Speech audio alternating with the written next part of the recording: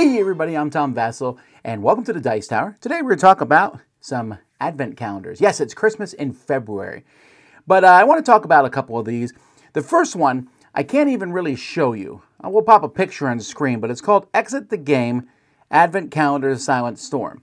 Now, if you look through the Dice Tower channel, you can find our review of the last Exit the Game Advent Calendar, which I loved quite a bit. But these get destroyed as you play them. It's a big box. You're going to open a door on the first. It tells you which door to open. You open that door, it gives you a puzzle, and then by solving that puzzle, it uses some clues to point you to what the next door is to open.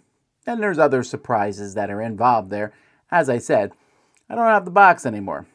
So you're going to go through each day until you get to the final puzzle, which is Christmas time. And I loved the first one. We're talking about this one now, which I believe is the third one out of 4. I have not played all of them. This is only the second one that me and the kids played.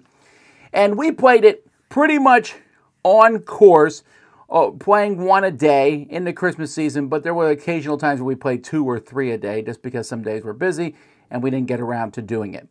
But we had a lot of fun going through this, and I'm going to tell you right now, I enjoyed it a lot. Still give it an 8.5. There were a few things that I thought made it not perfect.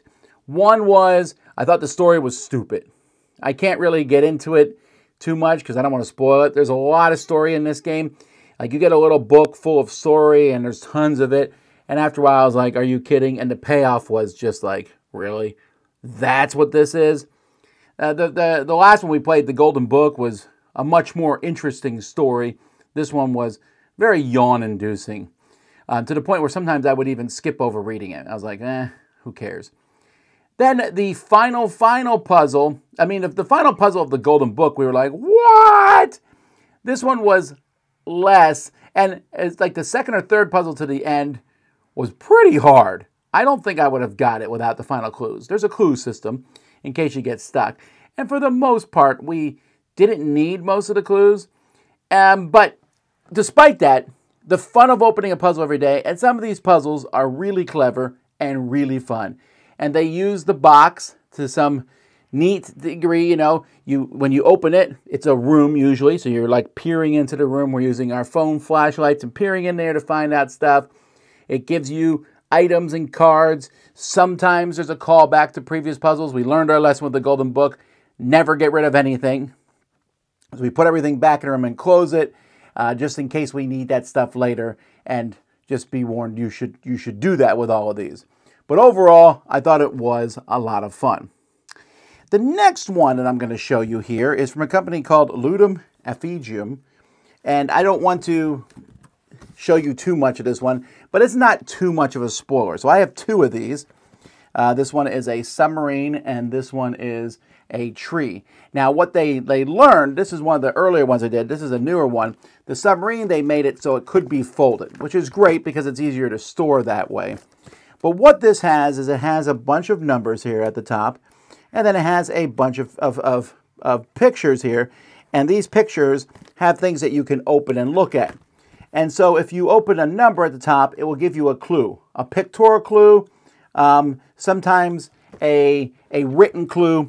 But when you do that, then you need to find the picture here that matches that.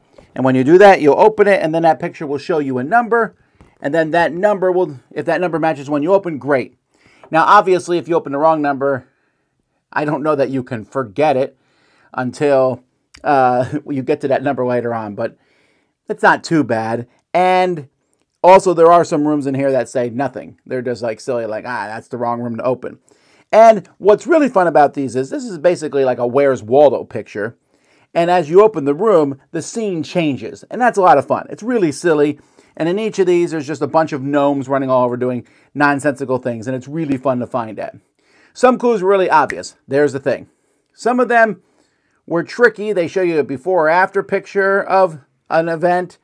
Some you have to follow something through here. This one was easier than the submarine, but I think overall the submarine one was more fun. Although we got a few wrong on the submarine. But this one I don't think we got anything wrong because this one was just a lot easier. But for kids, young kids, these are great. They're not particularly expensive.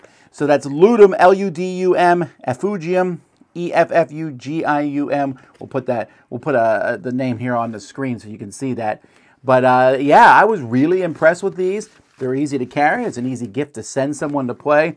So I really enjoy these. I'll give these also an 8.5 out of 10. So there you go, a little bit of Christmas for you, or some planning for next year's Christmas, some advent calendars. I'm Tom Vasel, and you've been watching the Dice Tower.